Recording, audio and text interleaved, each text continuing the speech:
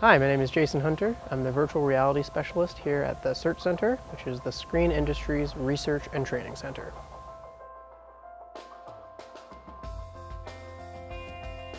The research I'm doing here is to scan and create real-world assets and optimize them for virtual reality experiences.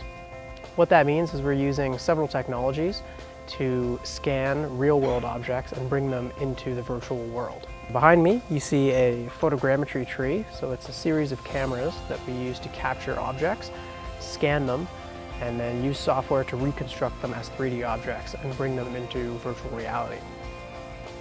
We're also using laser technology, LiDAR scanners, to scan environments and bring in full cityscapes into virtual environments. The challenge of this is not actually the scanning and the creating of these objects, but it's actually the optimization and making the file sizes small enough that they can be viewed in consumer level virtual reality devices such as Oculus Rift, Vive, or other headsets.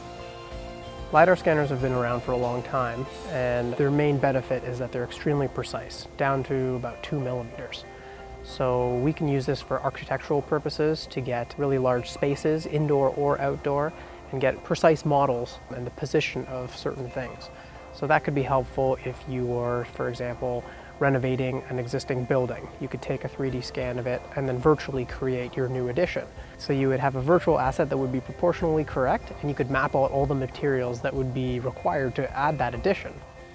The benefit that photogrammetry gives us is that we can use DSLR cameras with a very high megapixel count.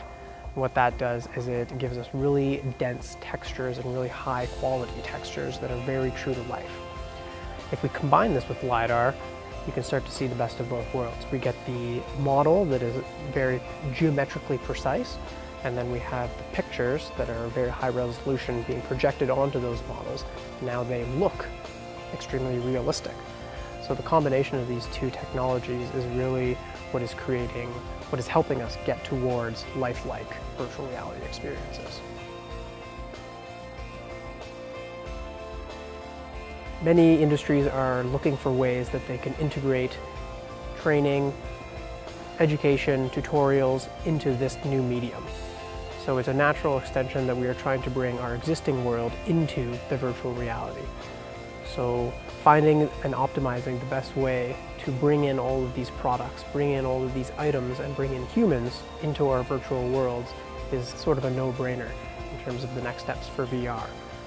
The medium is so diverse and will touch so many industries that getting a head start on how to effectively portray our world in the virtual space is really what's going to keep us on the leading edge.